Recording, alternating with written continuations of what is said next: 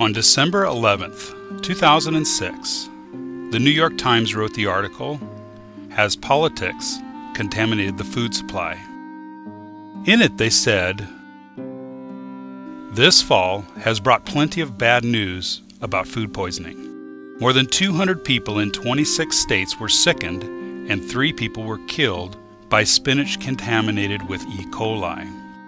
At least 183 people in 21 states got salmonella from tainted tomatoes served at restaurants.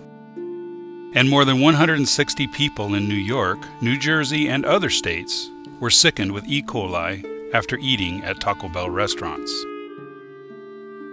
People are always going to get food poisoning.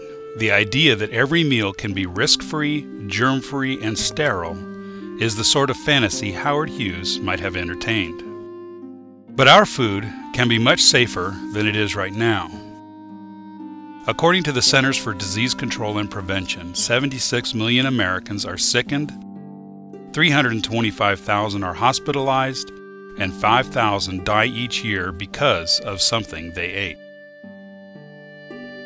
Here are just a few similar outbreaks found within our nation's food supply just a few days prior to the making of this video.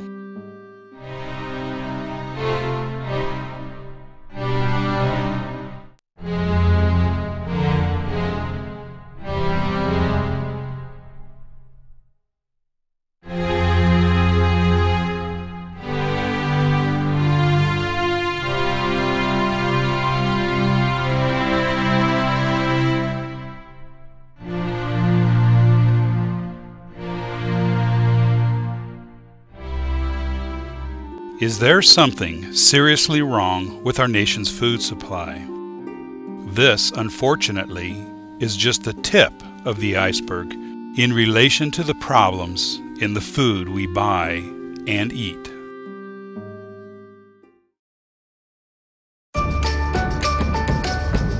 You wonder, does she still think boys are icky? You wonder, what's up with his hair? You wonder, does he really think he can fly? You'll always wonder about your kids, but one thing you don't have to wonder about? The goodness of new Wonder Smart White. It's got the fiber of 100% whole wheat, the calcium of 8 ounces of milk, and vitamin D. New Wonder Smart White. Always wonder. White bread is made from wheat flour from which the bran and the germ have been removed through the process known as milling. Milling gives white flour a longer shelf life by removing the bran, which contains oil, allowing products made with it, like white bread, the ability to survive storage and transit times. In addition, the flour used in white bread is often bleached using potassium bromate or chlorine dioxide gas to remove any slight yellow color and make its baking properties more predictable. While the milling process helps improve white flour's shelf life, it does remove nutrients like some dietary fiber, iron, B vitamins, and micronutrients. The Miami Herald wrote on June 23, 2011, "Chemically treated produce, highly processed foods, and refined ingredients like white flour and sugar cause sickness and disease, as well as a host of minor ailments such as digestive issues and lack of energy." The Herald Sun wrote on June 24, 2011, "The New England Journal of Medicine published research that advised Weight Watchers to cut out sugar-sweetened drinks, potatoes, and refined grain foods such as white bread, white rice, and low-fiber cereals. They urged people to eat more natural foods such as fruit and vegetables, whole grains, nuts, and yogurt, while avoiding anything processed." The Daily News of Analysis wrote on June 20, 2011, "It's important to avoid the consumption of jittery foods such as caffeine and foods high in white flour, such as cookies and white bread, as these strip us of nutrients and fiber that normally keep your blood sugar stable. Substituting the jittery foods with brown rice, whole grain bread, and whole grain pasta will do more gain than expected. On June 19, 1999, the Center for Science in the Public Interest petitioned the Food and Drug Administration to prohibit the use of potassium bromate, which is used to strengthen bread dough. They charged that the Food and Drug Administration has known for years that bromate causes cancers in laboratory animals, but has failed to ban it. Wheat flour is a powder made from the grinding of wheat and is used in a wide variety of foods. For instance, this cake includes 2 cups of flour. According to the Food and Drug Administration's Defect Levels Handbook, the following levels of natural defects are allowed for wheat flour. Insect fragments, average 75 or more per 50 grams. Rodent filth, hair and or feces, average of 1 or more per 50 grams.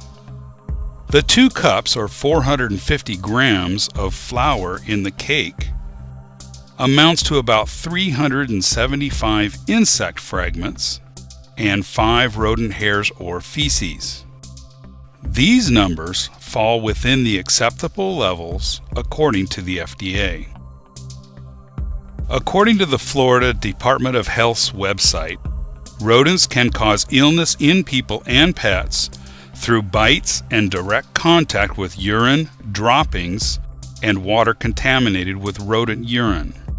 In addition, rodents can cause disease by contaminating food, drink, and eating utensils with urine or droppings.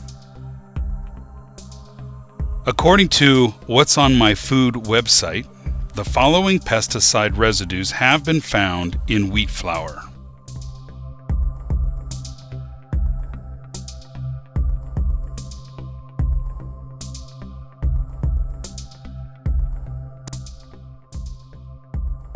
The most common pesticide found in flour, 49% of all flour tested, is malathion, believed to be a possible carcinogen, neurotoxin, and hormone disruptor. Hey! Wow. You don't care what the kids eat, huh? Excuse me? That has high fructose corn syrup in it. And? Yeah, you know what they say about it? Like what? I mean, it's... That it's made from corn, it's natural, and like sugar, it's fine in moderation? Love that top. Oh, well, thank you. Get the facts. You're in for a sweet surprise. Before the mass production of fructose since 1957, human beings had little dietary exposure to fructose. Fructose was limited to only a few items such as honey, dates, grapes, and apples. A system of sugar tariffs and sugar quotas imposed in 1977 in the United States significantly increased the cost of imported sugar, and U.S. producers sought cheaper sources.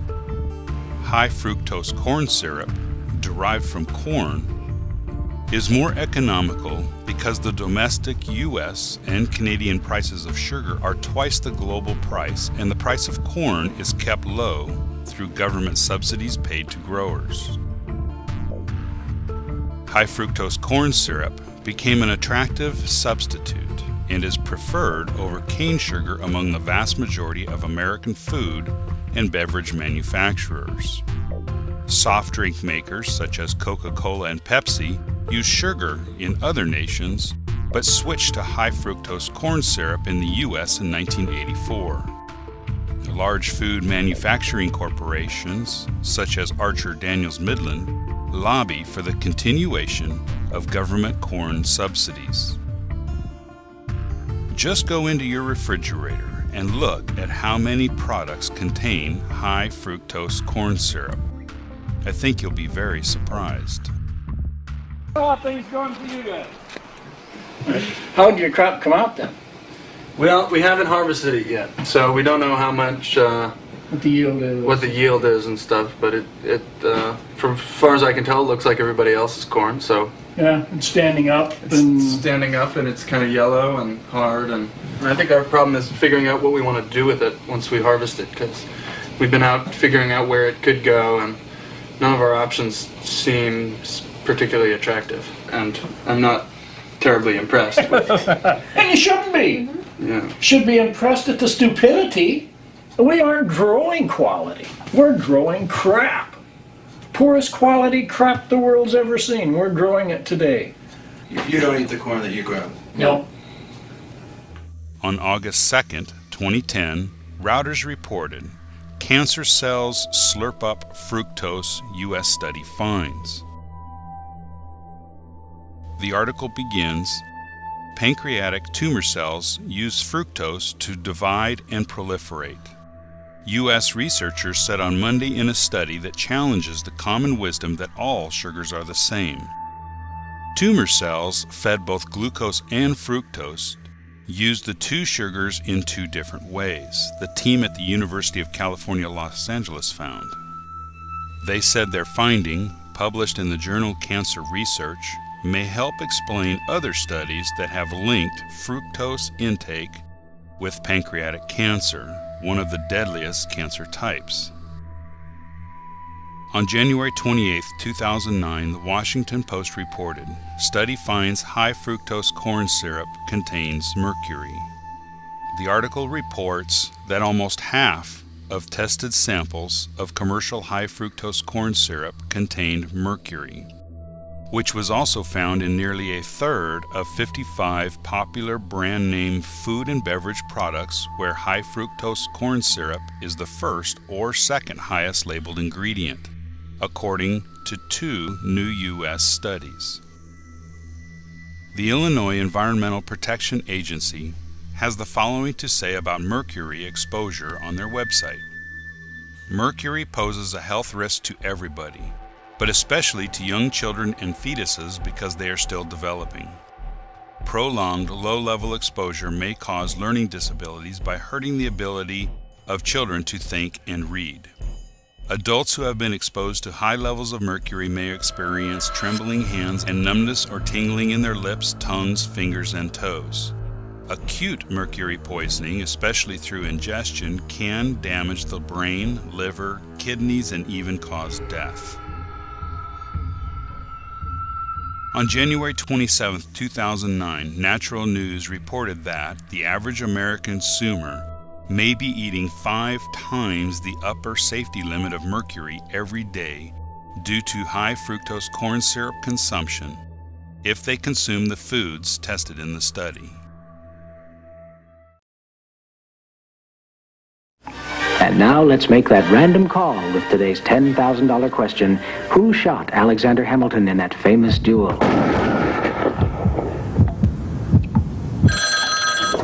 Hello, for $10,000. Excuse me?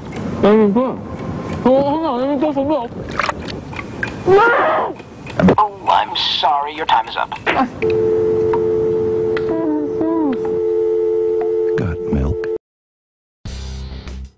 In 1973, several thousand pounds of Firemaster BP6, a fire retardant containing the chemical polybrominated biphenyl, or PBB, were accidentally mixed with livestock feed that was distributed to farms in the state of Michigan. About 1.5 million chickens, 30,000 cattle, 5,900 pigs, and 1,470 sheep then consumed this feed and became contaminated with PBBs before the error was discovered. These events were dramatized in the 1981 film Bitter Harvest. What the hell? Slit their bellies open, you'll find 100% unadulterated AF10. AF10 killed him? That's all the research there is on PBB. Now, there are some things in there that we have to... no! Oh, don't drink that milk. If a cow eats this AF stuff, then the PBB's inside them. Now, there's PBB in that. I'll test it, but it's there. And it's in anybody who drank the milk. See, you sold that milk. Now, everybody who drank it. Oh, my God. Yeah. Yeah. Walter? Walter? I got it, Ned. What? The sickness. I've been sitting here all morning. I can't remember how to plow. Now look, see here? I called them bastards way back in July, right here, see? I called them and I asked them right then, was there anything wrong with the feed? And they made all kinds of tests, and they didn't find nothing at all. Nothing, no poison, nothing. What was it? PBB. If and when the full force of government is brought to bear, I believe we'll find that a significant percentage of the people in this state have been contaminated by PBB. That is speculation. At this point, That is inflammatory speculation designed to scare. well, I hope it scares the hell out of somebody here so we can get an immediate quarantine put on these farms. You'd have us shut down maybe a quarter of the farms in the state on a whim? Studies indicated that PBB had spread through the food chain. In one test of a sample of Michigan's residents, 97% of those tested had traces of PBB in fat tissue. Laboratory studies have linked PBB with weakened resistance to disease in human beings. On July 27, 1989, the Los Angeles Times reported, FDA allows genetically modified RBGH to endanger milk. FDA ignores evidence on cancer risks. These hormones, known as RBGH, are manufactured by chemical companies such as Monsanto. Apart from economic and veterinary concerns, bovine growth hormone pose grave consumer health risks that have not been investigated by the industry or FDA. What Fox Television told us was that we were just the people to be the investigators. Do any stories you want, ask tough questions, and get answers. One of the first stories that Jane came up with was the revelation that most of the milk in the state of Florida and throughout much of the country was adulterated with the effects of bovine growth hormone, the artificial hormone that farmers were injecting into their cows so that they would produce more milk. With Monsanto, I didn't realize how effectively a corporation could work to get something on the marketplace. Of course, the FDA, let's not leave them out. They had to get the federal regulators convinced that this was a fine and safe product. The longest test they did for human toxicity was 90 days on 30 rats. Posilac is the single most tested new product in history. The scientists within Health Canada looked very carefully at bovine growth hormone and came to very different conclusions than the Food and Drug Administration in the U.S. did. They saw serious potential human health problems, and they stood up in Canada and said, we're not going to approve this because we don't believe it's safe. Fax machine spit out a letter from this very high-priced lawyer in New York that Monsanto had hired. And it said there will be dire consequences for Fox News if the story airs in Florida. Called us upstairs to his office and he said, what would you say if I killed this piece? We said, well, look, let us show you the research that we have. To which he replies, I don't care about that. I said, you know, this is news. This is important. This is stuff people need to know. And he said, we just paid $3 billion for these television stations. We'll tell you what the news is. The news is what we say it is. On December 7, 2006, the Harvard University Gazette reported, hormones in milk can be dangerous. The article states, the milk we drink today is quite unlike the milk our ancestors were drinking, without apparent harm for 2,000 years. The milk we drink today may not be nature's perfect food. Butter, meat, eggs, milk, and cheese are implicated in higher rates of hormone-dependent cancers in general. breast cancer has been linked particularly to consumption of milk and cheese.